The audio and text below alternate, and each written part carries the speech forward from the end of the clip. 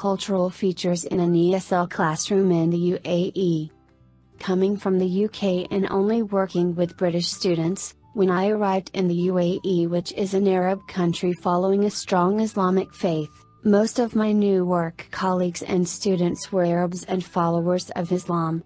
The last 6 years of working in the UAE have taught me a valuable lesson about why cultural sensitivity is so important, especially when working with the future generation of a nation. Not only am I building rapport as a teacher, but also as a representative of my own country. Learning environment.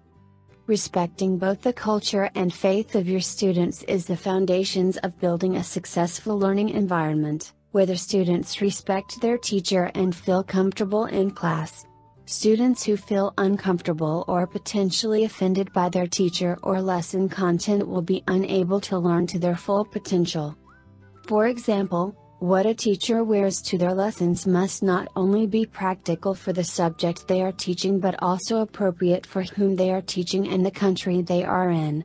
Many cultures have different customs and traditions. Knowing and understanding what is appropriate for the culture you're in will help you in the introduction stages. Reading up on this before you enter a new country is essential.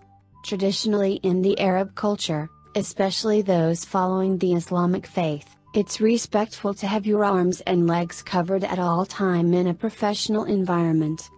Working as a teacher, I understand that sports clothes that would show my legs, that is shorts, or tops that show my shoulders, that is vest tops, would be unacceptable and would make some students feel very uncomfortable or distracted from learning. Therefore, I know that loosely fitted jogging bottoms and long sleeve sports tops are the most appropriate to wear, both for my job role and for cultural sensitivity. Lesson content.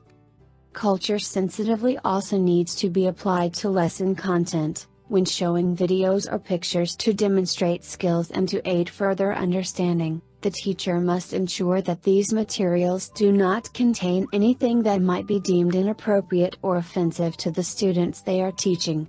It's also important to remember what you might not find inappropriate or offensive, might be for others of a different culture. If you take coaching volleyball as an example, with our current focus being on the Olympics, you would not use beach volleyball videos for skill examples based on the limited amount of clothing worn by the players. Using examples from the same gender as being taught is also strongly advisable, as in the local culture does not encourage males and females to play a sport in a mixed environment beyond a certain age. Appropriate questions.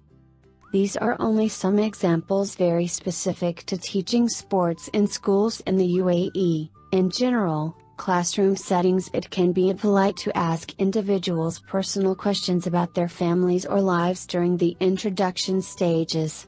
Therefore, during your first lessons with students, it's important to be mindful of this when playing getting to know each other games. Questions about a student's favorite subject, sport, video game, movie, etc. work best. Once the teacher has built rapport with their class, and the students have become comfortable and begin to ask these family-related and personal questions to you, is a good indication of when it would be deemed appropriate for you to ask these kinds of questions. Will you consider UAE as a destination to start your teaching career? In summary, culture sensitivity plays a vital role in a teacher's day-to-day life, and especially in the early stages of building rapport with a new group of students. It will affect the way you teach, the materials you use, and how you present yourself.